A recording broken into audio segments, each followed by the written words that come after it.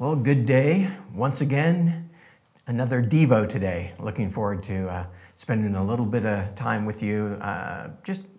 One verse today, so it's not going to be super intense, so that's kind of nice.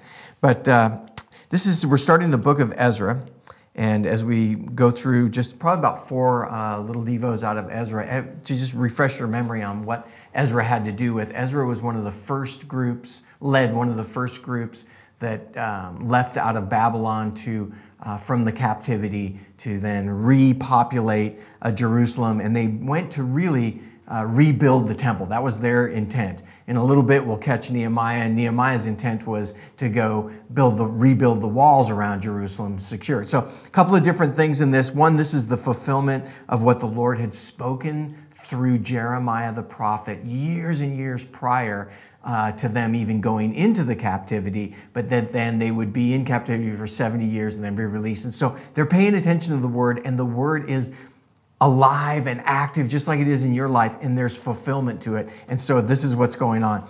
They've gone out, they've been released by Cyrus, king of Persia, and they've gone to go rebuild the temple. And in verse 1 of chapter 2, it says, "Now these are the people of the province who came back from the captivity, of those who had been carried away, whom Nebuchadnezzar, the king of Babylon, had carried away to Babylon, and who returned to Jerusalem and Judah, every one to his own city."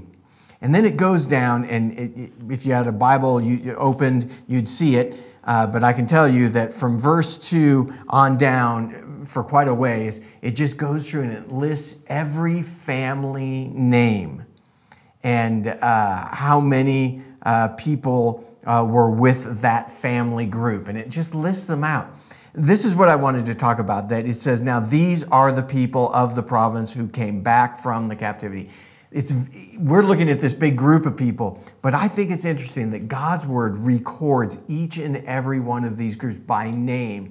And it reminded me of John 10:3, where it says, he knows us by name. And this is speaking of when Jesus was talking about being the good shepherd, and he says, he goes, a good shepherd knows his sheep, and he knows them by name, and he calls them and interacts with them by name. And then also in Luke's account, in chapter 12, verse 7, he knows the number of hairs on our head, it says. And so that there's individual personal identifications that God sees in each of us.